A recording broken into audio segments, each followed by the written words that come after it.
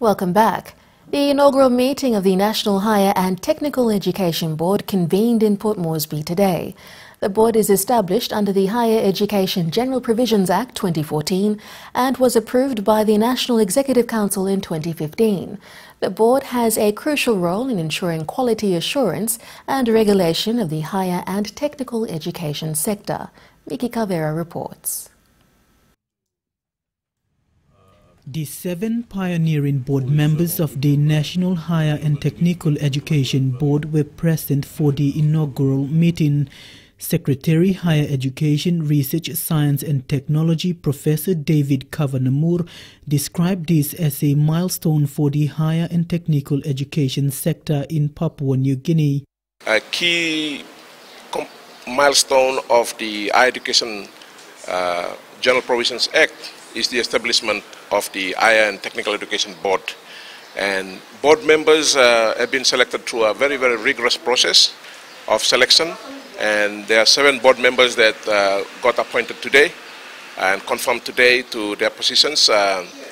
They are persons of very high standing in their respective universities in New Zealand, Australia and in Papua New Guinea.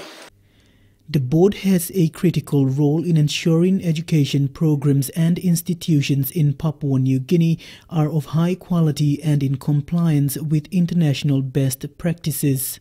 Quantity, quality and relevance are pillars of the higher and technical education growth model as highlighted in the National Higher and Technical Education Plan 2015 to 2024.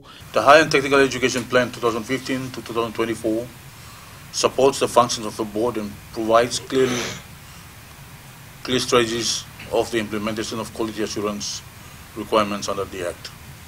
I'm also pleased that the revised PNG qualification framework will provide a common platform for qualification benchmarking and improvement of the quality of programs on offer in our higher and technical institutions. Although the higher and technical education sector in Papua New Guinea is small compared to other countries, there has been an increase in population. Minister Higher Education, Research, Science and Technology Francis Maru says more work is needed to match this growth. Miki Cavera, NBC National News, Port Moresby.